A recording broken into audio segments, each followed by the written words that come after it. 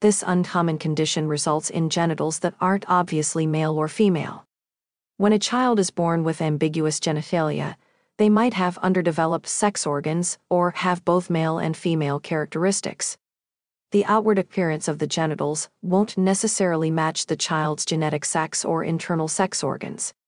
This condition is a sex development disorder, not a disease, that is fairly apparent at birth or soon after. If the sex of a child isn't obvious, it can be tested in order to give parents insight into how to care for their child. Ambiguous genitalia happens to 1 in every 1,000 to 4,500 babies. The biggest sign that a child has ambiguous genitalia is that their external sex organs don't look like a standard penis or vagina. Other ambiguous genitalia symptoms include imbalanced hormones, early, late, or absent menstruation, lack of a urethral opening at the end of the penis or hypospadias. Atypical genitalia could look different in every case, depending on which sex chromosomes have been affected.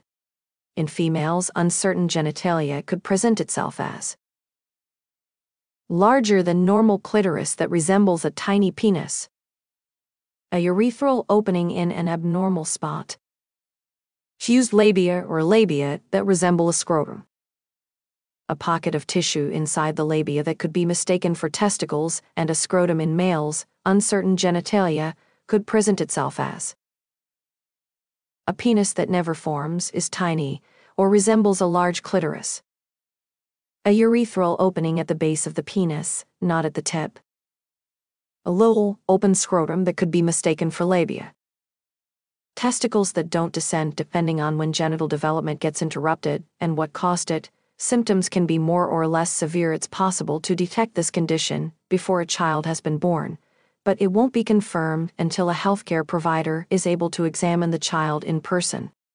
Your child's healthcare provider will want to know about your baby's familial medical history, if possible.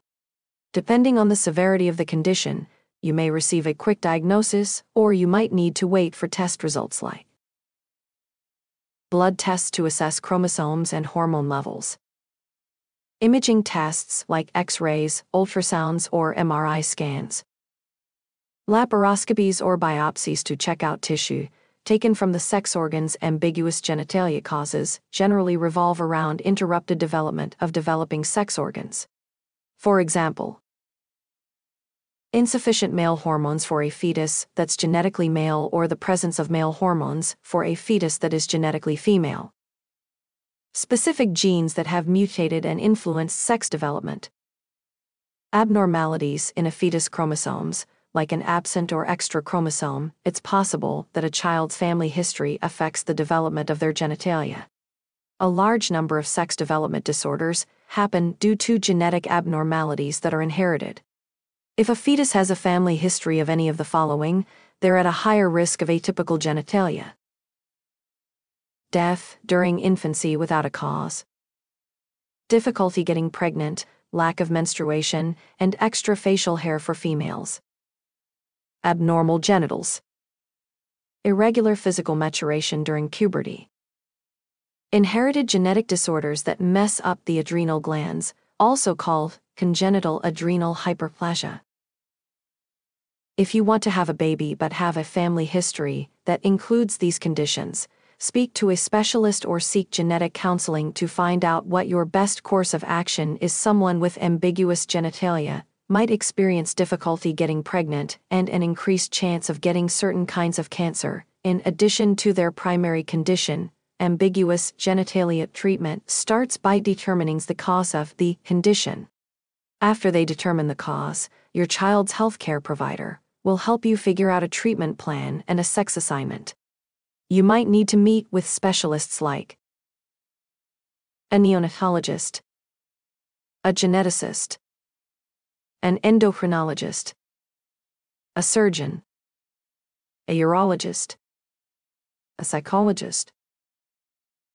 The team of healthcare providers will support you as you decide the best way to approach your child's condition, sexual function, gender identity, and chances for fertility in the long term. You might be looking at hormone replacement therapy or reconstructive surgery. You might need to consider surgery when your child is still an infant if it's medically important, like the absence of a urethral opening. If you're concerned about cosmetic appearance, you may decide to wait on surgery until your child can decide for themselves. Treatment for ambiguous genitalia has many layers. In addition to the factors mentioned above, you should keep your child's emotional health at the top of your priority list.